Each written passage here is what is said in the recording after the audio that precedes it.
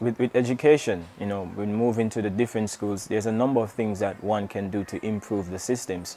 For example, we are here at the Virtual High School, and there's a concern about having access to internet in the classroom. Teachers should be able to be in the classroom and have full access to the Wi-Fi.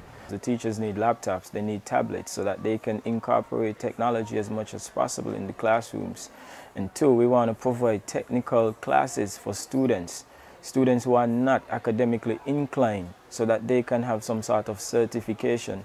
For example, we want to have some mechanic classes so that students can have 1 semester of learning some mechanical classes, some electrical classes, so that these kids who are not at the high top, they can be able to leave school with some sort of certification.